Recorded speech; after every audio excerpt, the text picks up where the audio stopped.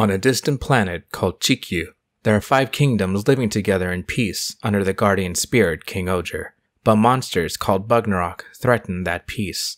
Luckily, the kings are able to transform and defend their nations. However, there may be more than what appears on the surface. Or so the story goes. Welcome to A Story of Tokusatsu, where I give you a straight recap and review of a show, just passion to tell a story, and going beyond that in the second half of this video. Full spoilers ahead. We start on planet Chikyu,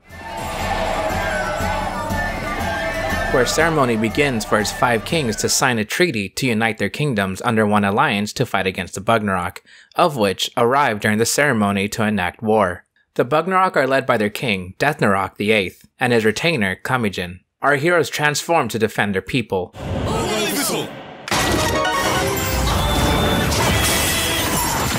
Meanwhile, an orphan from the Shugodam kingdom named Gira enters the castle to confront the king of Shugodam, Racules Hasti. Gira questions why his king isn't out protecting the people, to which Racules says that sacrifices are inevitable, and that he's using this war to take over the other kingdoms that don't side with him. Gira doesn't take his words lightly, and takes the king's sword, the Ohger caliber, to become a tyrant king himself.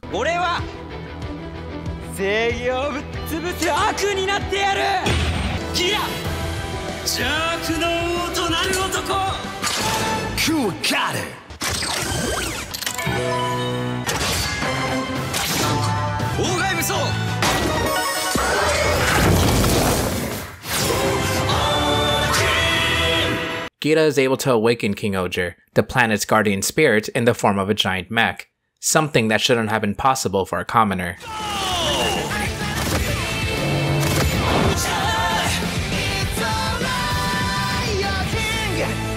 With that, the following episodes have the royalty take Gira and investigate who he is, along with introducing us to their kingdoms. First we have Tombo Ohger.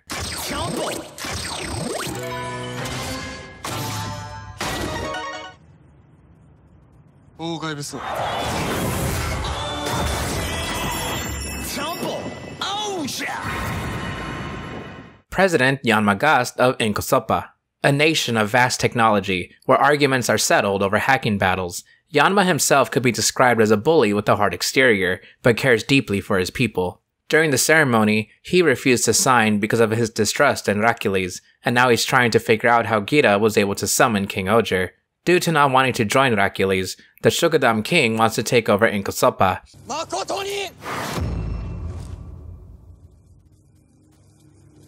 However, Yanma would never bow to someone else, showing how strong of a leader he is to his people. Next we have Kamakiri Ohger.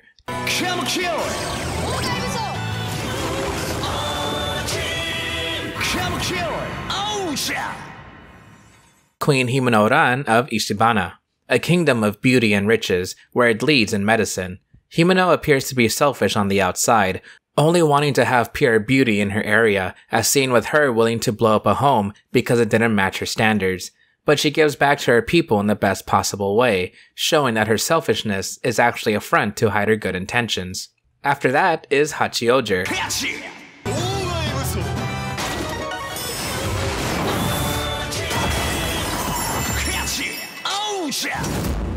Lord Kaguragi Deboski of Tofu, the place of harvest and where you'll find the best food in all of Chikyu. Kaguragi is a master manipulator, playing multiple sides to get what he wants, all in the name of tofu, even if it means forming a secret partnership with Racules. Kaguragi's happy exterior is used to hide his constant lies. And finally, Papillon Ohger. Papillon!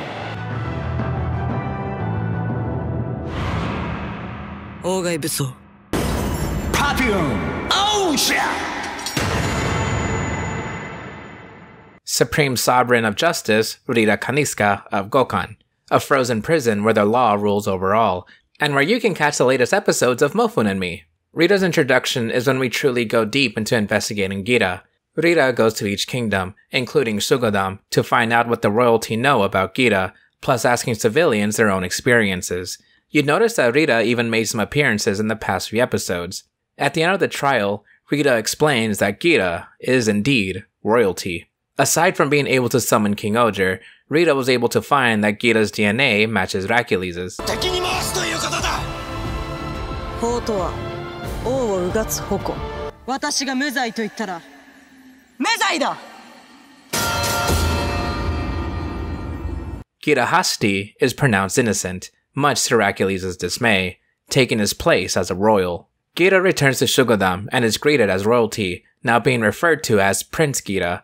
However, the Bugnarok are setting up their own plan, with cocoons around Chikyu that will form giant monsters and can't be destroyed. All they ask for in exchange of not destroying the planet is Gita. Yanma warns Gita of the Bugnarok dangers, but Gita goes to meet with Hercules, who welcomes him with open arms. Hercules explains Gita was kidnapped as a child, and if that ever got out, then it would have brought shame to the royal family, which is why his lineage was kept secret. With Gita understandably upset and chained up, the rest of the royals talk politics on how to stop the Bugnarok. Rita offers a peace treaty. Hercules says no, he wants to fight. So Gita defies Hercules in front of the townsfolk, claiming he'll take the kingdom for himself, to which Hercules uses this opportunity to brand Gita as a real traitor. Meanwhile, Yanma and Himeno are butting heads over their mechas when we get Himeno's backstory. 15 years ago, the Ran royal family died due to an attack the people of Chikyu called the Fury of the Gods. Young Himeno helped people when she saw a figure inject her parents with, death. Yanma says he never met his parents, so the sadness of losing them was a privilege he doesn't have. Gita has been running off on his own, so Yanma says that as a king, they work together, especially in times of danger. Gita goes back to his allies and is told by Rita that Hercules is asking for a trial by combat. Whoever loses this trial will be declared unfit to rule. Interestingly enough, Kaguragi was the one who suggested the trial by combat in the first place. Plus, Kaguragi being Kaguragi, offers Hercules a special poison. The duel begins. Oh, KING-OHGER!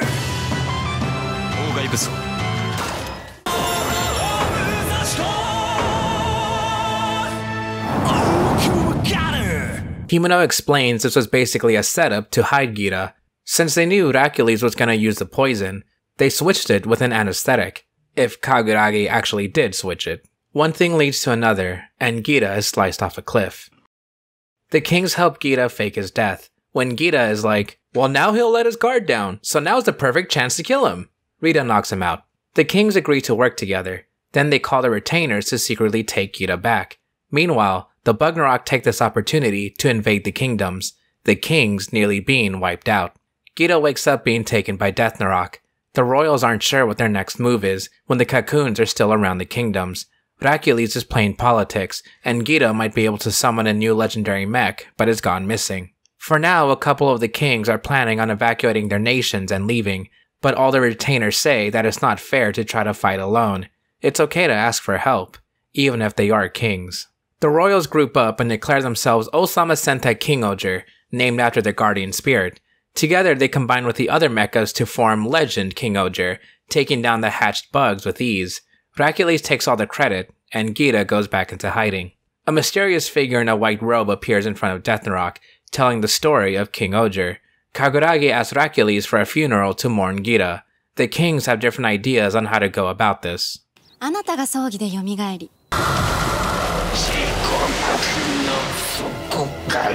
人を信じさせたいときは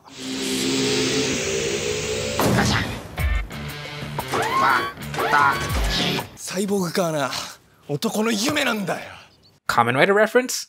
The funeral begins, but Gita's coffin won't open. A white-robed man comes forth to take it. He shows off some spider-like powers, being able to climb walls and swing using webs. Gita is let out, and the figure asks if the Bugnarok are really humanity's enemy. After a mecha battle, Death Narok steals the 3 other mechas. Wait, the white figure takes the guardian spirits himself. With them, he unmasks himself and creates a new weapon. He introduces himself as Jeremy Brasieri, a storyteller, and he one-shots Death Narok. The opening to episode 12 reveals that Jeremy has been narrating everything to us. The kings confront him, and Jeremy says he's the one who wrote the story of KING-OHGER and prophesies Bugnarok's invasion. Jeremy is in court and tries to play it cool with the storytelling theatrics, asking why a god's soul was in Rita's nation in the first place. It's because Jeremy put it there thousands of years ago. Jeremy has not been lying when he says he's over 2,000 years old and helped make the mechas work. However, Jeremy is also working with the Bugnarok. Kaguragi noticed that Deathnarok was not actually killed and escaped with Jeremy. The stranger admits he's been putting hints into who he is all day. They only need the subtext and to read between the lines. Gita starts to piece it all together.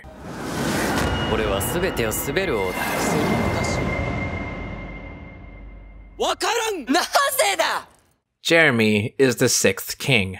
Long ago, a king fell into forbidden love with the Bugnarok, running away together, erasing their history. They had a son and sealed his curse with a mask. Jeremy is now putting it upon himself to unite those in 2 different lines for those like him who are in between. The kings say he should have just started with that, cause they all have the same heart. Deathnarok does not agree with his ideals, so it's time for Jeremy to fight.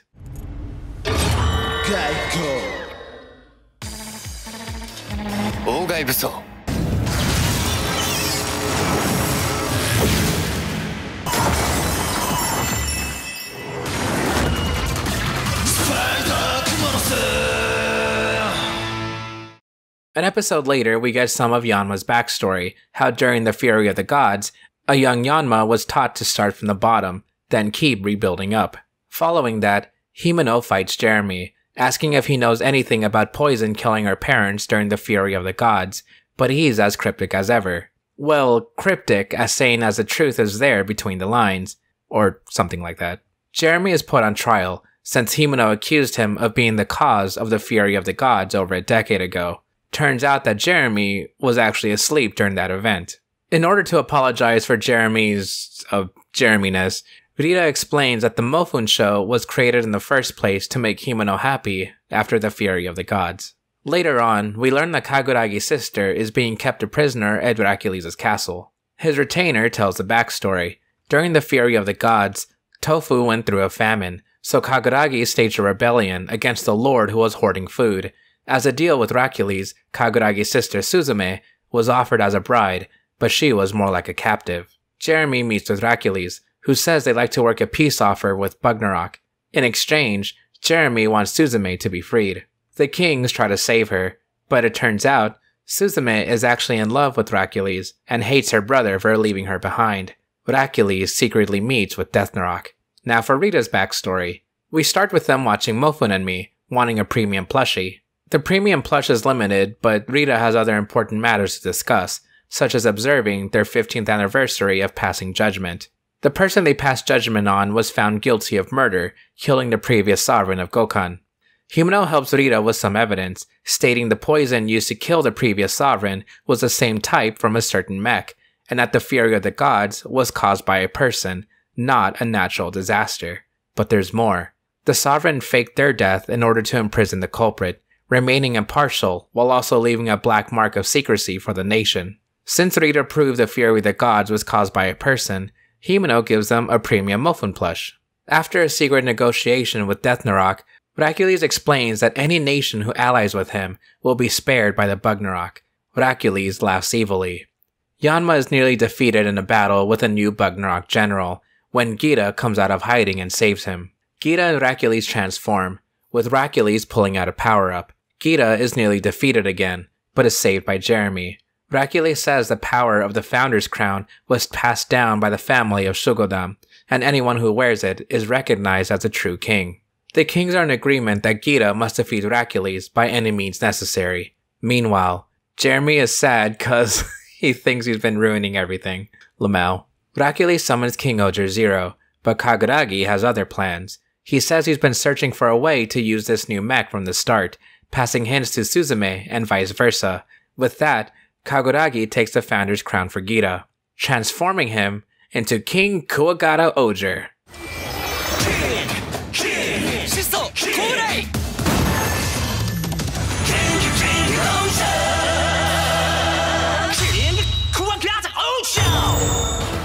And summoning Extreme KING-OHGER. Gita asks Hercules what happened to his old dream, people being kings of their own countries. Why does Hercules want it all for himself? Hercules, wounded and under duress by the Bugnarok, announces his allyship with them, roles reversed as Hercules is treated like dirt and is told to kill his own guard. He barely escapes and gets his just desserts by asking Yama, the person he had nearly killed, for help. The kings group up after saving Shugodam's people, announcing they will unite as a new organization taking the name of their god, Osama Sentai KING-OHGER. They transform together. After some cool fighting, Hercules is almost cleared of everything he's done, despite him saying it was all for justice. If only Yanma and Jeremy hadn't made him fall into a fart joke.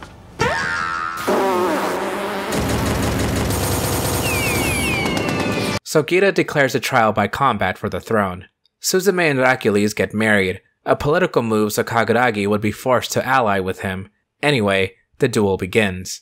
Gira gets the upper hand, then says if Hercules admits to all his wrongdoings and injustices, Gira will surrender. As before, Gira remembered a just king, a kind king in Hercules. However, he is not that now. The Bugnarok interrupt their duel, but their brothers continue to fight. Hercules admits to seeing people only as tools for him to rule the nation, a just king in his own terrible way. With a final slash, Gira wins the duel, and is soon to be crowned the new king of Shugodam. Following episode 20, we have the summer movie, Adventure Heaven. Oh wow, there's actually a 40-minute Sentai movie! Oh, no wait, I'm just showing the TTFC version. Anyway, Gira begins his coronation, when it's interrupted by a mysterious person, welcoming the kings to visit the land of the dead. Gira recognizes the singer, a woman named Devonica, who used to be at their orphanage. Toei's ambition continues to shine as the land of the dead actually looks really good and beautiful here. The kings are introduced to someone, the founding king from 2,000 years ago, Rainiol Hasti, who wants Gira to give up the throne for him, or else a catastrophe will occur. To do that, Devonica must sacrifice herself, but of course, Gira won't allow that. Meanwhile, the other kings are facing their own past. Himeno meets with her parents, Kaguragi meeting the previous lord who hoarded food, Rita facing the ghosts of the people they judged, and Yanma trying to find a way back home. 2 comedic results. Although, the king's retainers go to them for support. Himeno gets to say goodbye. Kaguragi understands he's a benevolent ruler. Rita hears the thanks of the dead. And Yanma is Yanma. Gira faces Rainiol. The kings fight together. And after the battle, Rainiol tells Gira that Hercules is alive, which is why he isn't in the land of the dead. So Gira should return once his battle is done, so he can be told the true story of Chikyu.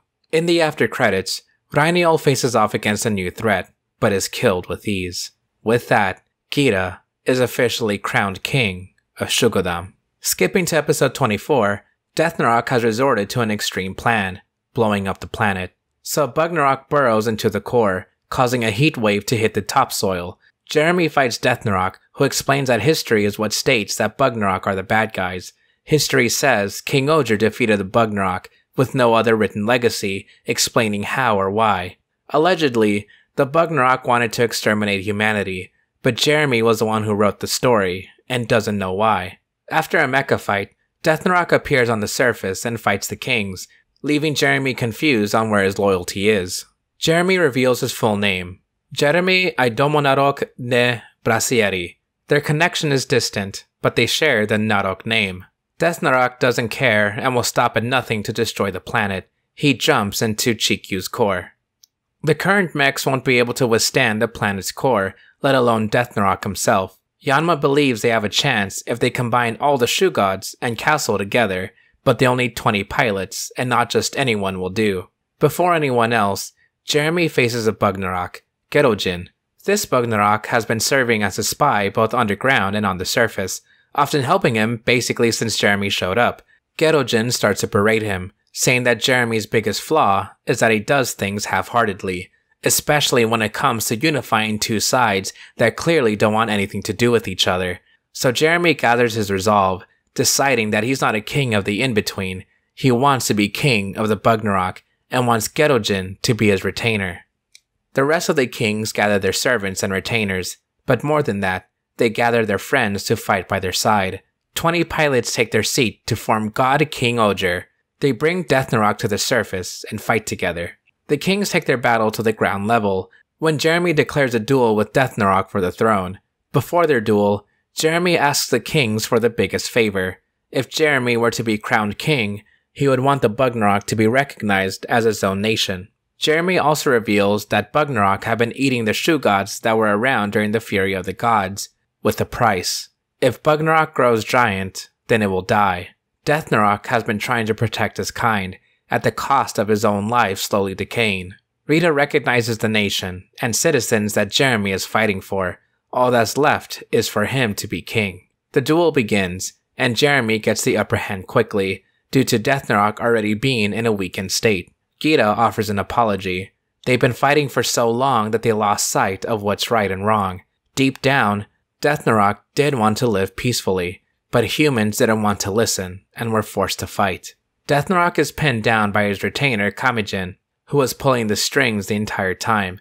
Kamen wanted the death and war. It's just how life works. Flowers bloom at the end of destruction, and he doesn't want that. Deathnarok says his final words.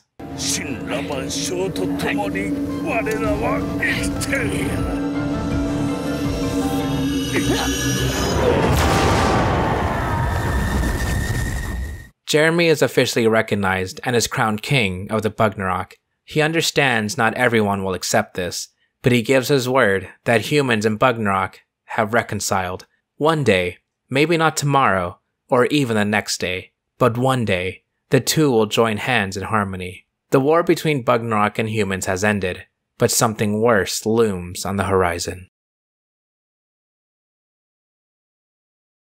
All of that was Osama Sentai KING-OHGER Chapter 1.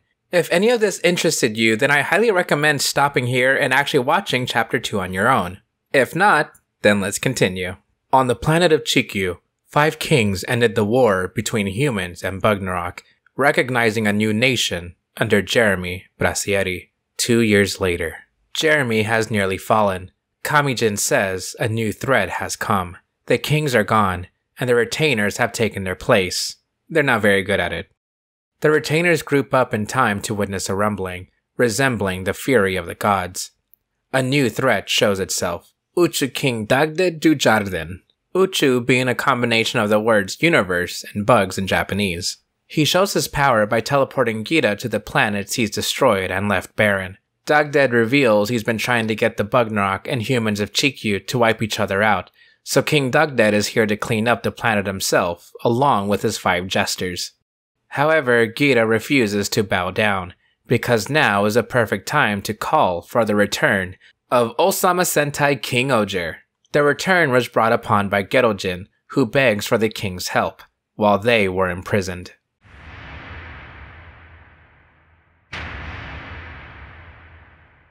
One of Dagdad's jester's powers is to persuade others, such as having people start to turn on each other. The king's retainers strike them down due to this power, so the kings advise a plan. The public will think the kings have retaliated, so the retainers were forced to fight back. When the kings are about to tell the public what happened, Jeremy arrives to stop them, saying he was behind the attack, making the public think the Bugnarok are still their enemy, sacrificing his goodwill for the kings to maintain peace with themselves. Jeremy and Gerojin exile themselves.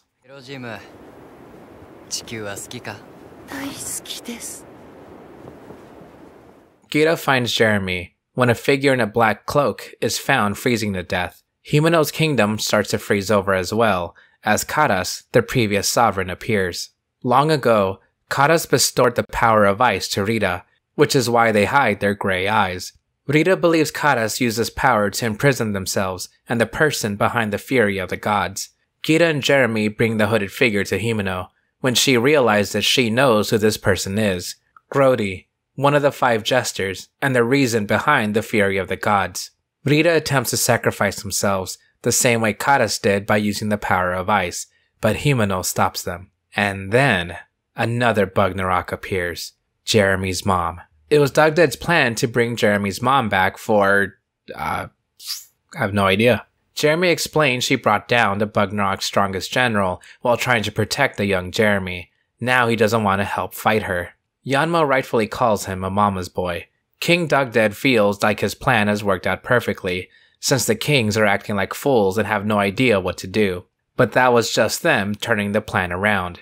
Jeremy says his mom felt warm, but she died a long time ago, so the kings decided to play along with Dagdad's expectations.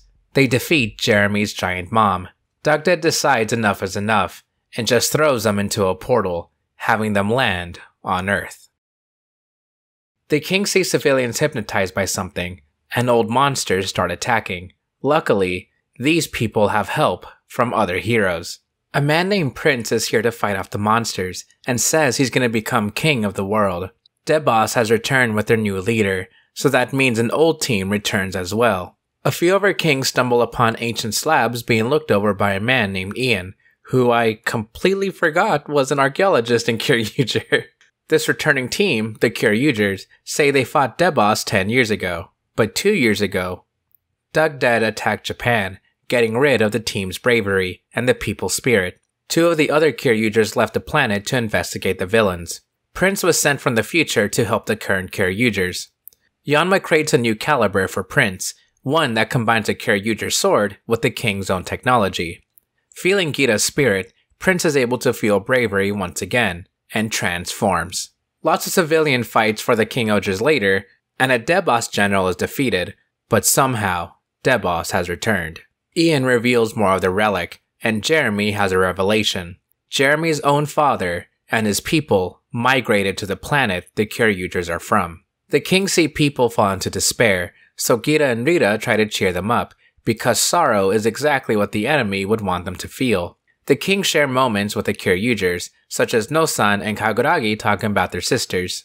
Jeremy recounts a story to the kings about how 2,000 years ago, Jeremy's father and other humans traveled to another planet using the Shugodam castle. They decided to name the planet Chikyu after their home of Earth. Ami, Kiryu Pink, finds the KING-OHGER mechas. Prince almost calls Ami his mom, with a voice cameo from King himself, telling him to take care of Gabatira. If you haven't watched KING-OHGER, I know that's a lot of name drops, but this is mostly for the KING-OHGER fans, and if you didn't know KING-OHGER in the first place, then it's not too important from here on out. Suzume receives a message to launch the Shugodam castle into space, along with the king's mechs.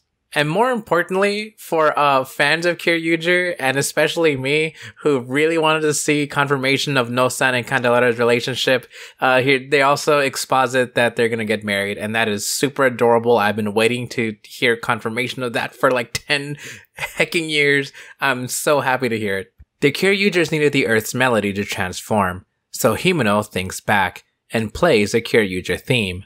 They all transform, regaining their bravery. Deboss grows giant, and the team fights together in their mechs. The kings fly back home to Chikyu, but they're greeted by getting rocks thrown at them. The people think of Dugdad as their king, since Gita and the rest were gone for 6 months. Gita is told of a new ruler taking over while the kings were gone, a man named Kamen, who gave the people of Shugodam treasures from other kingdoms, such as video games and food. By the way, Minitira followed Gita home, in case you wanted to buy more brand new toys. The kings go back to Shugodam Castle, where Suzume calls for Kamen, the man who allowed Dugdad and his jesters to take over the kingdoms. Kamen unmasks himself, Rakule's Hasti, who will unite all the kingdoms under one rule. Once the kings left, Dugdad's jesters took control of each nation, with Unkosopa being mind-controlled. We get a flashback of when Yanma was a scavenger, making new, hidden technology that was about to be taken by some thugs that were led by their soon-to-be retainer. With his old bootleg tech, Yanma stops the brainwashing and fights the jester. However, Yanma throws away his technology to keep his retainer safe, saying they'll start from zero, just like before. It's Kaguragi's turn to take back his country, as Grody revived the previous lord of Tofu, a woman named Iroki, who we last saw in the Land of the Dead. In Kaguragi's flashback, we saw he was a rice farmer that was invited to stay in the castle because of how good his rice was and because he was a true, honest man. However, once the fury of the gods happened, Iroki hoarded the food, so Kaguragi went to deal with her, coming back with bloodied hands. Iroki's last request was for Kaguragi to kill her, but he didn't, so she called him a traitor. Iroki reveals that she didn't hoard the rice for malicious intentions. All of the rice was poisoned by Grody. With Kaguragi's refusal to slay her, he was called a traitor to take the throne, despite Iroki's righteousness for her people. Grody is defeated, and Iroki returns to the Land of the Dead. Yanma reveals they may have a way to fight back against the Uchu, by the power of their Ohger calibers. They don't have much time left either, since Dagdad is starting to get bored and wants to destroy Chikyu already. The kings attempt to storm Inkosopa's castle to upload an ultra computer and unlock their powers, the same computer that put Yanma in prison. However, Yanma already planned to fail, and his retainer unleashes the Shu God's hidden abilities, the Fangs of Defiance. This power-up is basically just extra CGI. It's a little disappointing, but hey, it's a neat idea. The Jester undoes her brainwashing on Inkosopa and is defeated, although she switches places with another Jester at the last second. Racules is summoned by Dugdad, who knew that Racules had a hand in Gorma's death, since Racules let the Jester know of her eventual downfall. She brainwashed Gorma to sacrifice himself. Dugdad sees this as a fun game, and allows Racules to become one of his new Jesters. Episode 40 shows us another crossover with Prince. It's only for the beginning, as Shugo Kamen makes a big announcement. First, he reveals he's Racules, and says he sided with the Uchu to stop Gita, who is actually a creation of Dugdad. That's how Gita was able to control the Shu Gods, with his galactic power. With that revelation, Gita and Racules fight back, when Kaguragi helps Racules power up with the Founder's Crown, leaving Gita defeated. Since Gita is a creation of Dugdad, Racules is given the power to kill an immortal being. However, Racules turns the sword on Dugdad. 17 years ago, during the Fury of the Gods, Dugdad laughed in Racules' face, knowing he will do nothing to stop the Uchu.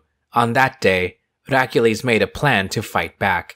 At first, Racules planned to take the kingdoms and take down the Bugnarok to gain Dugdad's trust.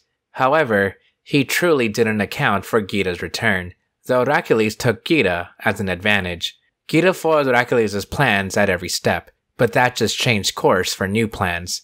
Marrying Suzume was another step. That way Kaguragi could play both sides. Racules made himself to be a tyrant king for the people to look up to Gita. Together, the brothers defeat Dugdad. Racules is then put on trial to tell his story. When Racules was young, his father Kausas told him about the Uchu that they swore loyalty to. When Gita was born through Dugdad's powers, Kausas planned to use him purely as a tool and not a person.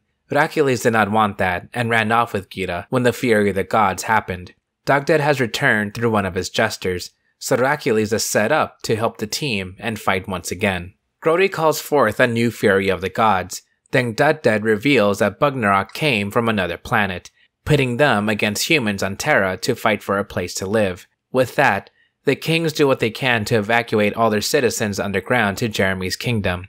Grody is defeated and enters the land of the dead, ending the Fury of the Gods.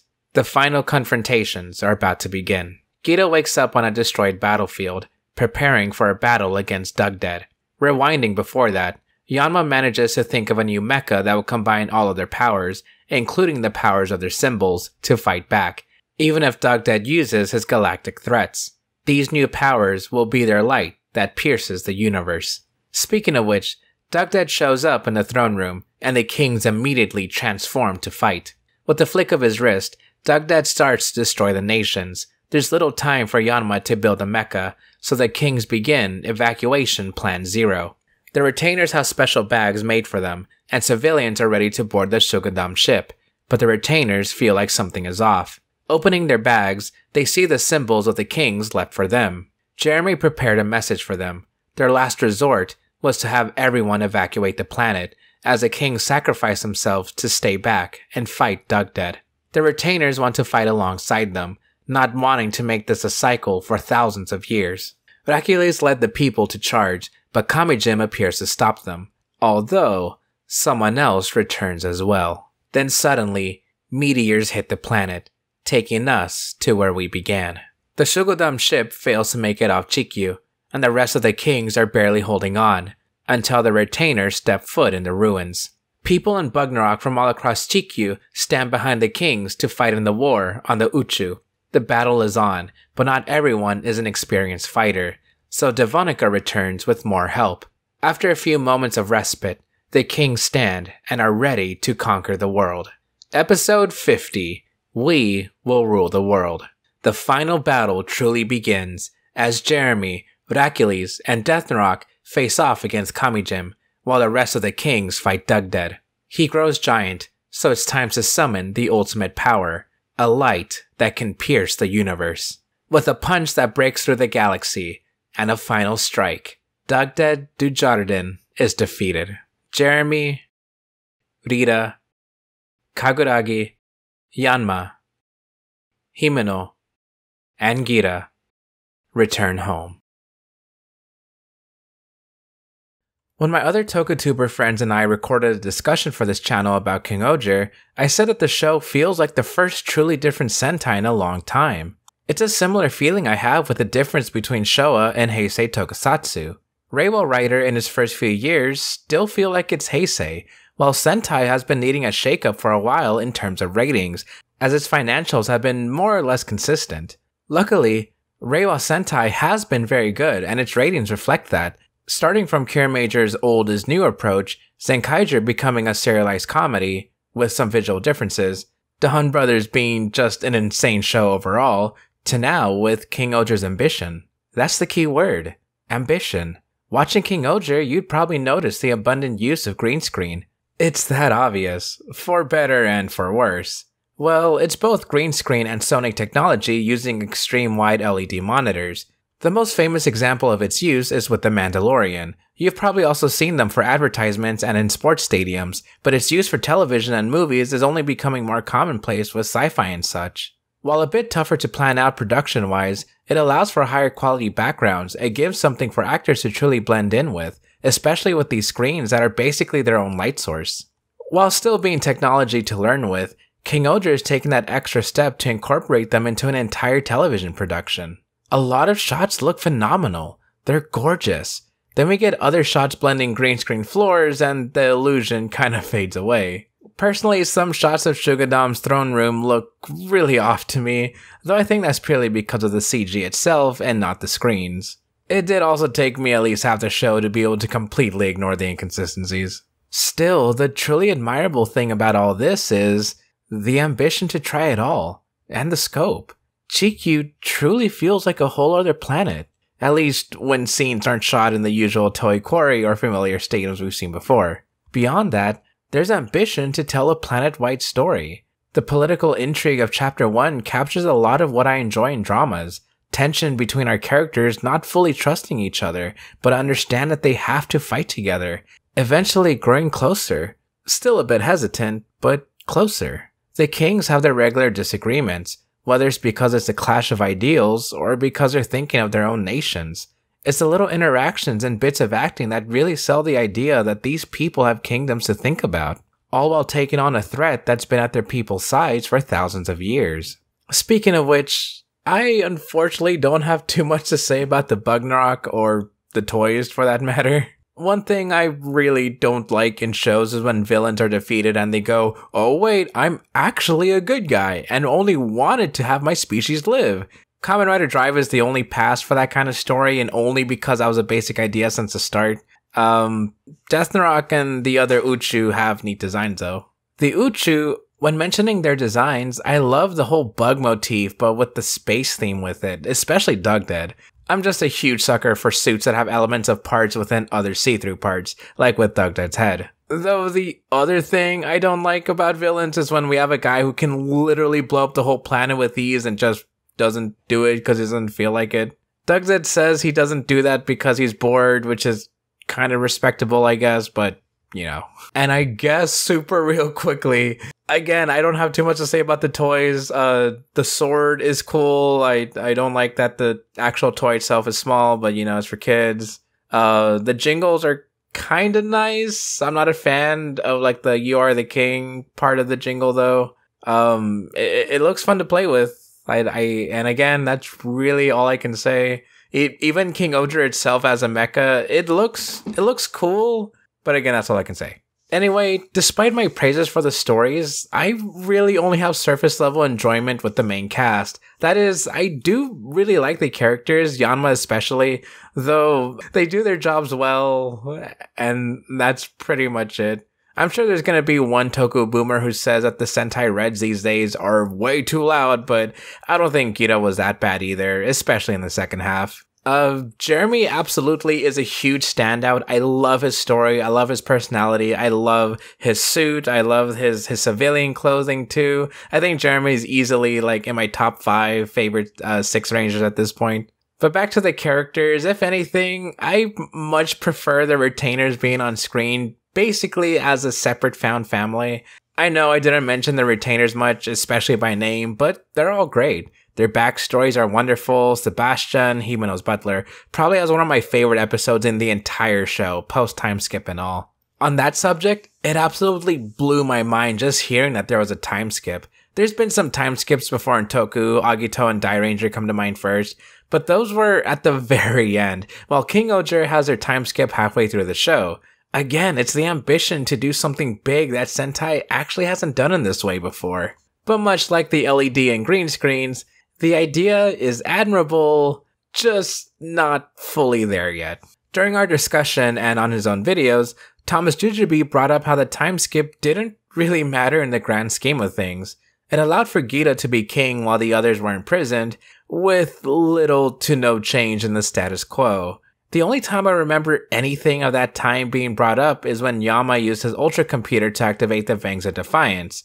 Otherwise, it felt like you could have said the time skip was a week later and it really wouldn't have changed anything. Well, all except for one thing. Episode 29 has one of my favorite moments in all of Tokusatsu, when Jeremy gives up everything he built in the past 2 years, all to protect his friends and keep their nations united. It's a great heroic sacrifice that could have only been as powerful with the passing of time. Of course, they go back to the status quo quickly after that, but, you know, the idea is there. That actually sums up my thoughts perfectly about the show. Yeah, there are great ideas outside of ambition, but even sticking with the core Super Sentai themes, the show doesn't stick with long-term consequences often, which make things feel weird when the consequences that do stick around are actually really interesting. Rita's eye, everything that has to do with Grody, Jeremy basically living with the thought of being the last of his kind, all fantastic ideas that are explored as much as they need to be. What stuck with me the most was the serialization. The story just keeps going at a steady pace with new elements introduced gradually until we get a full-on war in the last couple of episodes. I loved each episode since they all felt like they progressed the fight against the enemy without dragging on. Although the lowest points for me have to be the body swap and the one where they all turn to kids. I think those are just straight up weird. It was kind of funny that Kaguragi said he looked that way since he was 10, but still, I'm just not a fan of body swap episodes in the first place. So yeah, these are low points, but they're like the only low points for me. And I did want to mention real quick. Okay, so you know this clip/gif of Hercules burying his head in his hands? I wasn't keeping up with KING-OHGER week to week, so when I saw this clip, I thought it was supposed to be a really serious, crazy moment. Hercules just finally like lost everything and he's about to like just go to his deepest, lowest point. And I find out while watching that he does that over a fart joke, and I just like blew up in my friend group chat about this. Like, oh my gosh, I can't believe that this really cool gif came from a fart joke. Okay, final thoughts. Overall, Osama Sentai KING-OHGER is a very good show with a fantastic story and characters I'm sure you'll fall in love with more than I did.